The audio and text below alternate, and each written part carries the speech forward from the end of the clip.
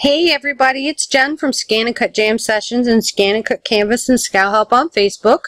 What this tutorial is going to be about is the ScanNCUt2 and how to transfer your items via the USB cable.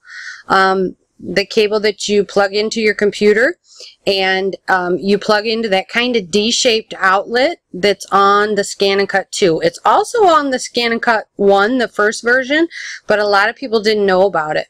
Okay, look, it looks like my image didn't come in, but it's here. I just want to go over this with you again. Come up to your properties, if any of yours ever do this, to your properties, the fill, change it to black.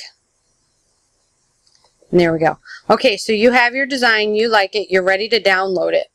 But you don't want to do it to your stick, and you don't want to do it over Wi-Fi. You want to transfer it via your USB cable, because you're hooked up and you're ready to go. So you're here and you're going to left click on that computer symbol. Then when this comes up, you're going to come over here to your computer. Then you will see removable disk G. Click on that. FCM, it's already named. So click on save. That will shoot it through to your ScanNCUt. Alright, so when you go to your ScanNCUt, and I will do up another tutorial where I will show you this actually on the camera. I tried to do this via the camera, and because I have to have my computer on my laptop, it was not working. So I'm going to do another one and show you how all of this works, because I'll also show you right now how to do the transfer via wireless. Okay. Have your design and you want to send it wirelessly. So you click download. I could have just did it in that screen.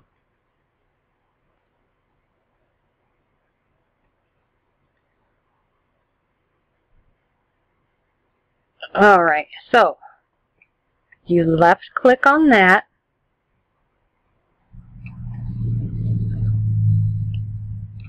And look what it says at the top.